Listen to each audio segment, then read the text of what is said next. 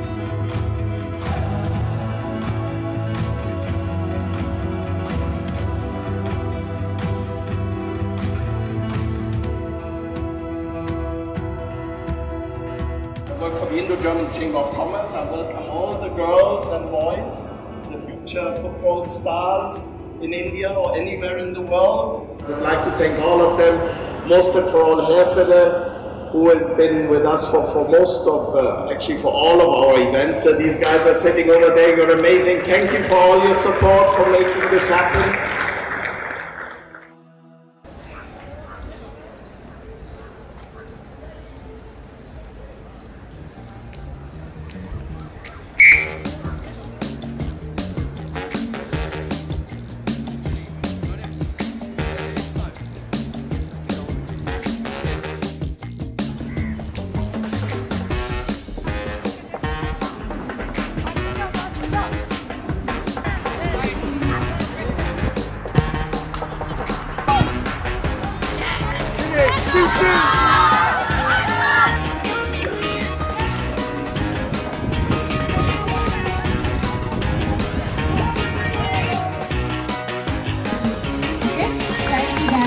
Thank you everyone.